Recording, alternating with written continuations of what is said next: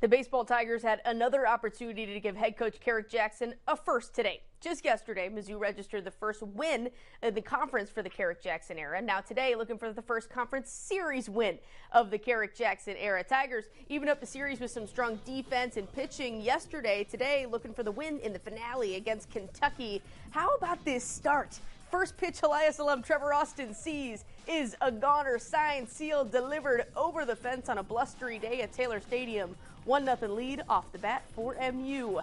Second inning, the Cats, they got going too. Nolan McCarthy is going to get every bit of that pitch off of Daniel Whistler, sends it into right field. Plenty of time for a run to come home, and we are tied at Taylor Stadium.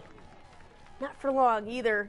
How about some more? Grant Smith squeezes a hit through left, enough to plate not just one, but two Cats.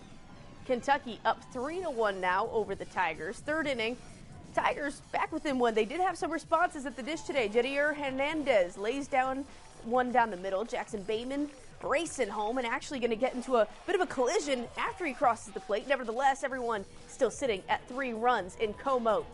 A few batters later, Caden Peer at the dish now, and he's going to bloop one down into right field. Some timely hitting there. That's going to plate Hernandez. Mizzou right back in front, 4-3 over the Kentucky Wildcats. But this MU pitching staff, for all the success that the Bats had today, could never settle in.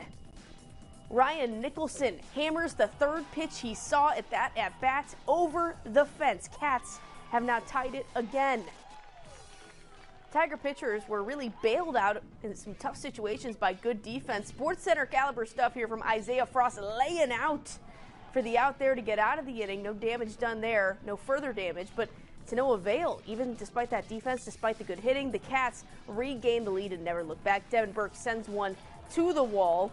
He's getting to second, but you got to flip over to Nick Lopez, who's going to score all the way from first base. Tigers can't get the first conference series win today. 7-6 is the final from Taylor Stadium. Mizzou plated 2 runs in the final inning, but could not complete a comeback. Elias alum Trevor Austin was 3 for 5 at the dish today with a home run.